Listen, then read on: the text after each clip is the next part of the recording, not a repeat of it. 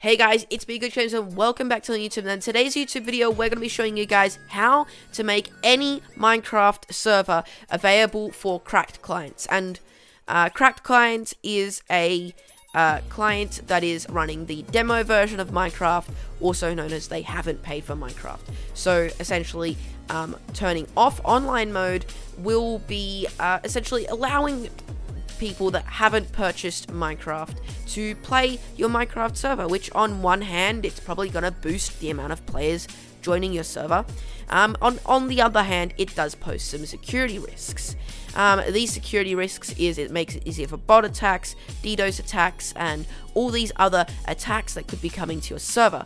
So before going ahead and doing this method on disabling the online mode, or online mode is the authentication process that Mojang provides to your Minecraft server for absolutely free, you're removing this authentication process that Minecraft provides to you, and you're essentially removing all of the security that Minecraft provides to you. However, there is some workarounds by using Minecraft plugins such as XProtect.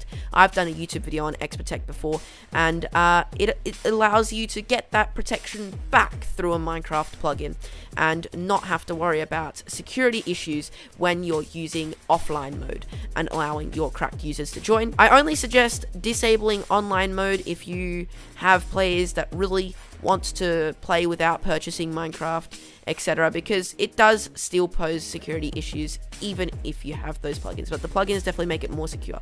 Anyways, enough rambling on, let's get into how to disable online mode. So we're going to be coming to our server.properties here. So REVIVENODE actually has this cool little feature where you get to easily edit your server.properties. By the way, you can use code glitch for 15% off REVIVENODE servers at the checkout. 50% off is huge, especially since the servers are already so cheap, starting at $1 per gigabyte, which is absolutely mental. You can get a professional server started up for less than $10, to be fair, with bungee cord and all. So I definitely do recommend checking out REVIVENODE. The links will be in the description. But anyways, guys, let's come over and we're going to go to our server.properties. It's really nicely put out here, and we're actually going to have to find where it says online mode. I think it's near the bottom. There it is, online mode, and it's made really easy, true or false, and you hit that on false and you hit save. Now, there obviously is an alternative if your server isn't as cool as REVIVENODE.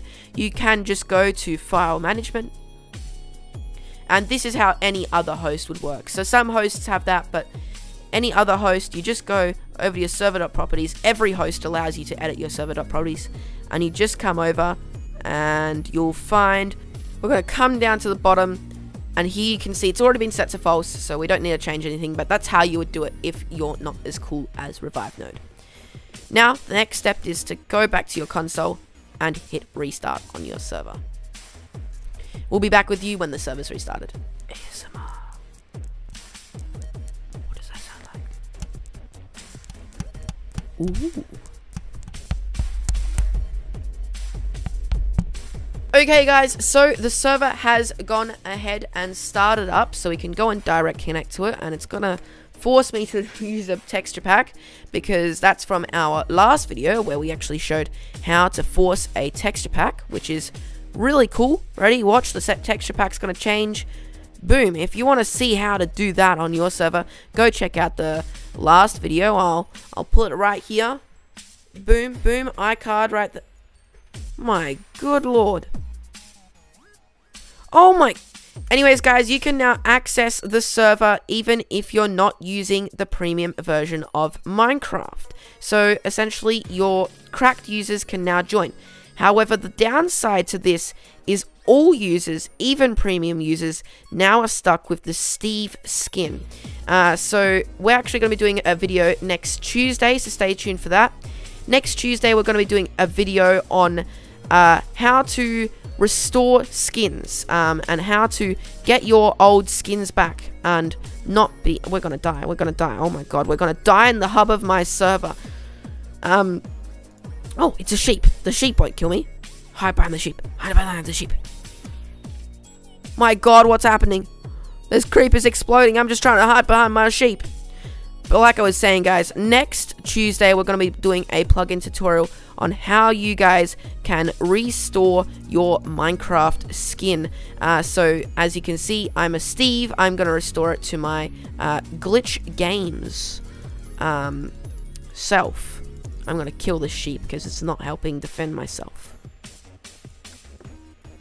Anyways, guys, I hope you enjoyed today's YouTube video. Make sure you smash the like button and subscribe. Turn on post notifications. Once again, if you turn on post notifications, if you won't actually miss the next video already. Boop! I died. That's a great way to end off the video. See you guys.